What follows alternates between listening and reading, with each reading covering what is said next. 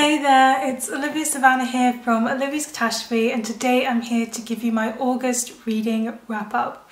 In August I read 12 books and I'm here to tell you my thoughts on all of them today. Down in the description box below I will have content warnings for all of these books, so definitely check that out if that's something you might need. But without further ado, let's get right down to the books.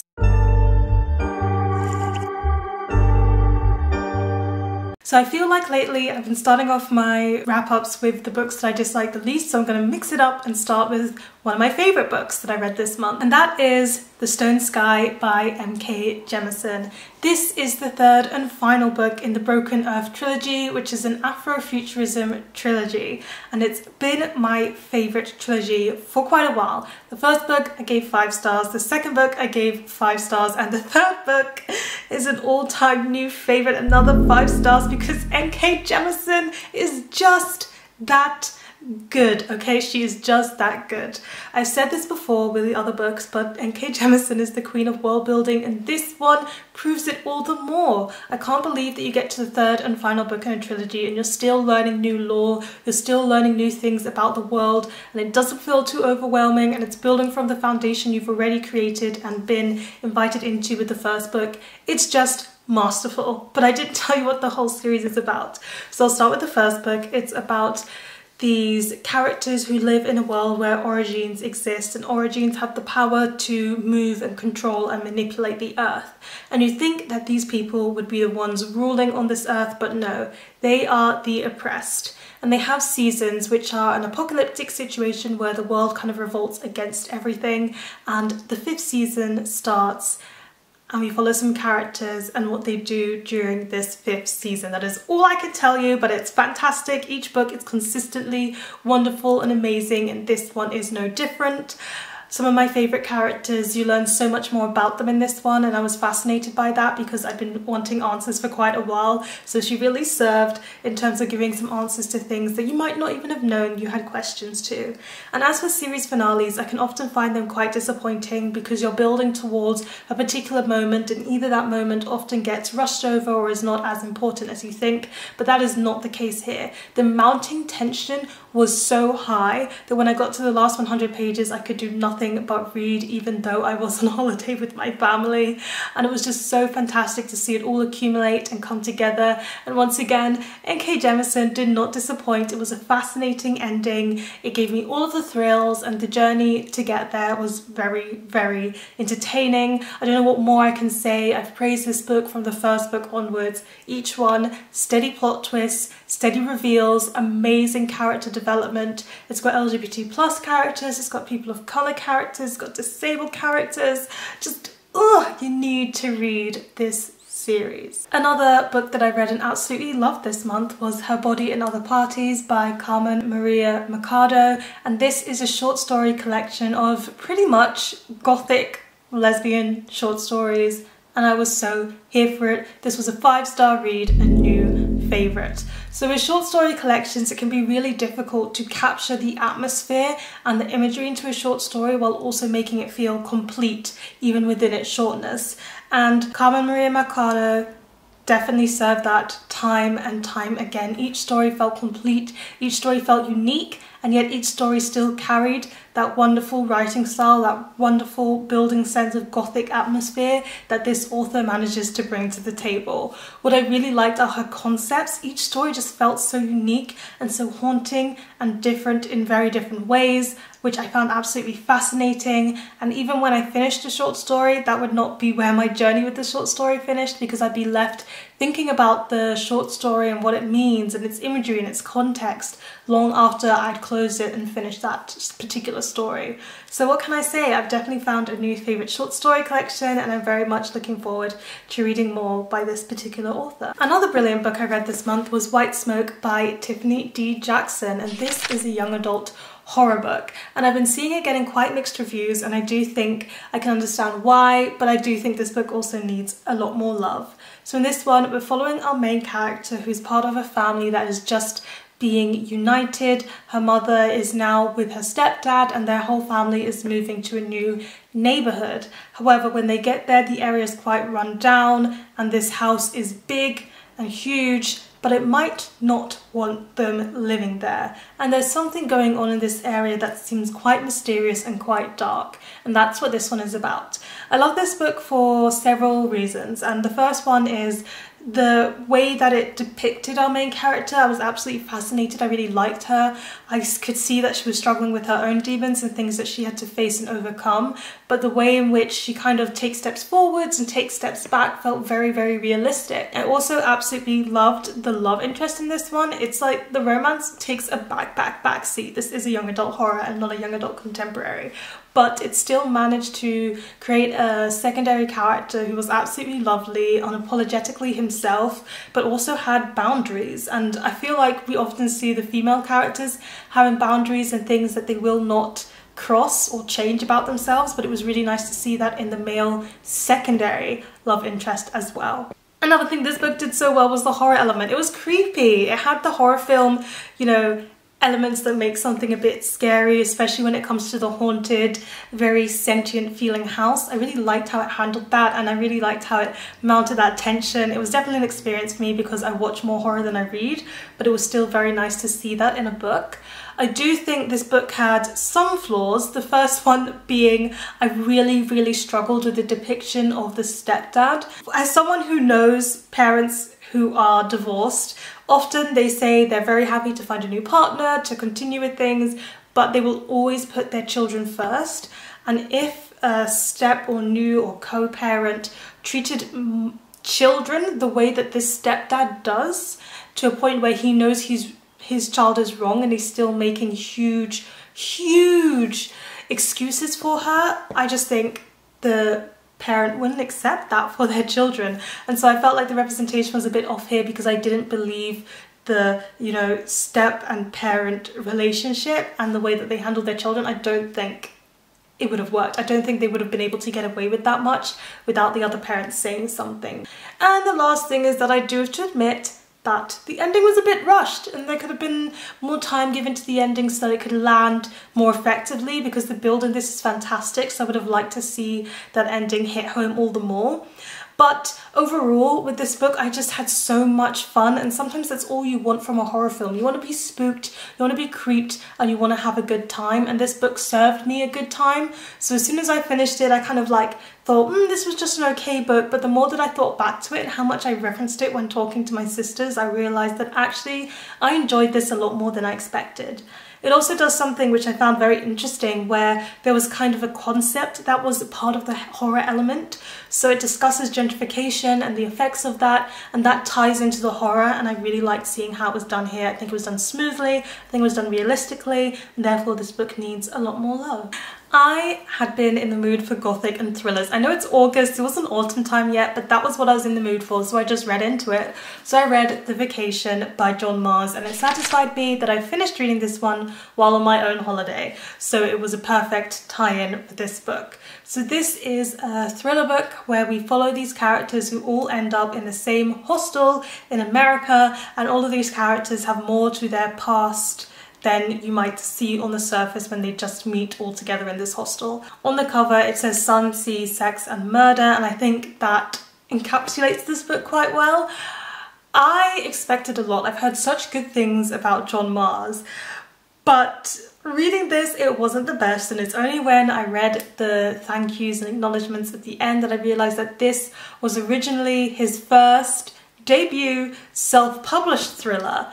And he's written many books since then, so even though this was a recent release, it just got traditionally published, it was self-published before. And I think that's when I finally understood this book, because you can kind of tell it's a self-published, originally a self-published thriller, because the plot was so far-fetched. Like, I was looking into the distance to find the plot, and it was so far away from me that I almost couldn't believe it. The coincidences in this plot are so many. There's so many coincidences, and there's so many things that I was just like, this wouldn't happen. They wouldn't all have such wild lives and be so dramatic. It wasn't believable. I could not believe a single thing in this book. But when I suspended my disbelief, it was kind of a fun time. It was kind of over dramatic, over the top, wild, but absolutely hilarious, and I even had a ship at one point that I really wanted to see get together. So it was kind of dramatic, it was kind of too much, it was kind of off the grid, okay? But if you want to have a fun time reading a ridiculous thriller that is going to be a wild ride, then here you go. You should read The Vacation. It's truly not that bad. The way that I'm smiling while talking about this just goes to show how much fun I had, even if it was absolutely ridiculous at the same time. And it's got plenty of content warnings, so look for that down below. The endings were quite satisfying to all of the threads of storylines, because there's quite a few storyline threads. I didn't have a particular favourite story or particular favourite character. It's not that kind of book.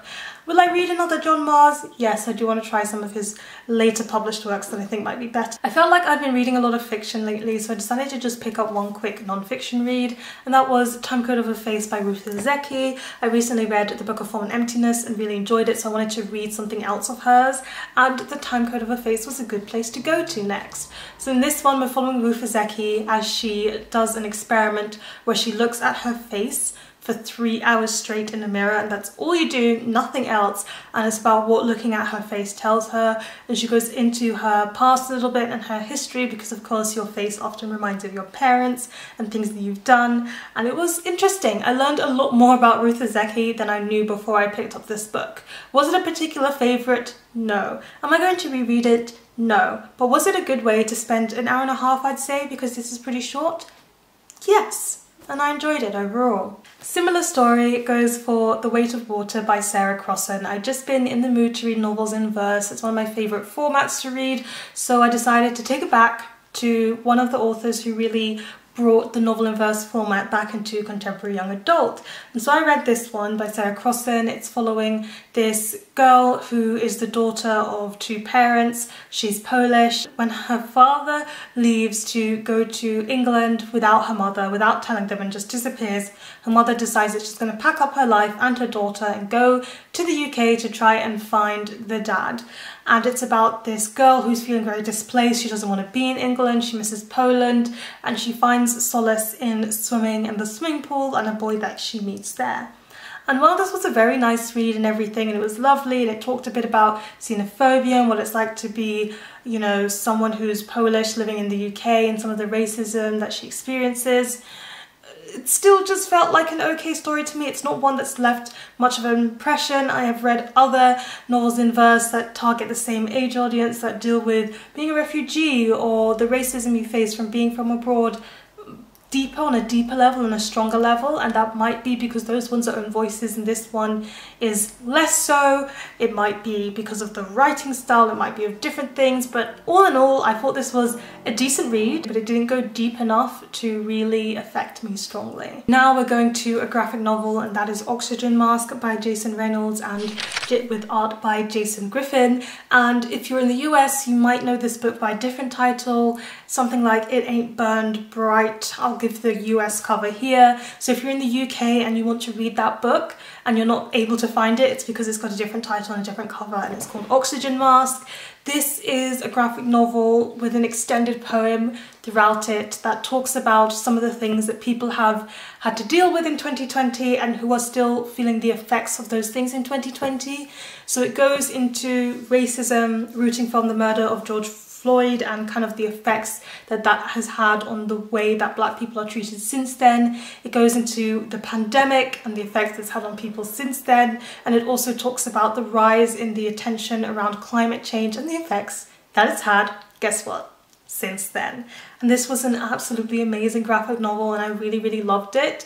And reading it, it did feel like a lot of the breath that I'd been holding in on these subjects and a lot of the emotions that I was feeling about these subjects was beautifully and wonderfully depicted in the artwork. And this is a graphic novel where there's more art than words, but it's just so powerful and so effective with those few images that I can't help but recommend it. And Reynolds has written a poem that's kind of spread throughout the images, and the words and the images combined just work in beautiful harmony. They're perfectly put together, and the repetition as it goes through the different three sections in the poetry with the differences that depend on which section you're in. It was just all artfully and masterfully done, and I really recommend it as something to give to teens and children who are struggling with some of the things that have been happening recently and trying to become accustomed with it, but also to adults who kind of need that exhale that you haven't been getting. Jamaica Kincaid. So Jamaica Kincaid has got her works published in a new collection of editions by Picador. They look fantastic, so I started to read one of them, and that is At the Bottom of the River. And this is her collection of short stories. And these short stories mostly focus on girlhood, womanhood, a bit on racism, and they're all very well done. What I really like about this very short, so very quick read short story collection is that it almost reads like poetry. Her writing style in this is very poetical, and that writing style carries throughout all of them, so they all have a certain sense of unity, they all have a certain sense of atmosphere, but the imagery and the subject matter is a little bit different for each one, but it's definitely the kind of short stories that are very short and almost like an extended prose poem, so just know that for style going in. But as someone who loves poetry, it was very much up my alley, and I had a great time reading this. I finished a sequel, and that is The Secret Speech by Tom Rob Smith. So I started this one back in May when I was on holiday with my best friend, because this is the second book to my best friend's favourite thriller called Child 44. So if you would like a reading vlog where I talk about my thoughts on Child 44 and my best friend reads one of my favourite romance books, I'll leave a link to that vlog down below and up here. But yes, I read The Secret Speech and it was a very good time. I don't think I can tell you the synopsis of this one because it is a direct sequel and it's linked to the first one, but these are thrillers that are set in Stalinist Russia, and this one is post-Stalinist times, so it's kind of dealing with the Reformation that's happening after that, and the characters get caught up in that. We're following Leo once again, who was our main character in the first one, and so it's Leo and the people that he cares about and values that you get to know about in the first book, and it has to do with someone who really wants revenge on him for some of his past crimes, and that person really tries to target the ones that Leo loves, and so it's all about that. And I do have to say that this one felt a bit more far-fetched than Child 44. Child 44 was really grounded in realism and I could have really believed it happened, whereas this one had a few more film-like moments or movie-like moments with action and such that you do have to suspend your disbelief a little bit for. And at one point you think the book is going to end, but it continues, and it could have ended where I thought it was going to end. But that said, I've come to love Leo and I've come to love the characters that this book is all about. And so seeing them develop and grow and struggle in this book was really harrowing. As always with Tom Rob Smith, he does not care about who you like and who you don't like. He is willing to kill off characters with no notice, and so my heart was absolutely broken when none of my favourite characters survived this book. You know that struggle. But it was still a very good read. It was very fascinating, and it does a good job of kind of talking about some of the elements and things that happened in Russia when it was the post-Stalinist period and everything was changing and nobody had any certainty. So that was very fascinating. Ooh, I read The Silver Chain by Jion Sheibani, and I gave this one 5 stars. It was an absolute new favourite and probably going onto my list of favourite novels in verses in all time. So this is a young adult novel in verse, and we're following our main character, who is, I believe it's Iranian. She's half Iranian, half British. She's from a family that are struggling a bit financially, but she has a scholarship to go to a very private and high-class school. She really loves music and playing her violin, and her mother is struggling with her mental health illness, and it's kind of in the beginnings of her struggle with that mental health illness. And our main character as a teenager is trying to deal with that. She's trying to fit into her family, trying to fit into this culture where she feels like she doesn't quite belong, and also just trying to fit in at school where she's clearly more broke than the rest of her classmates, but she still really loves them. And basically this novel in verse did everything correct. Everything.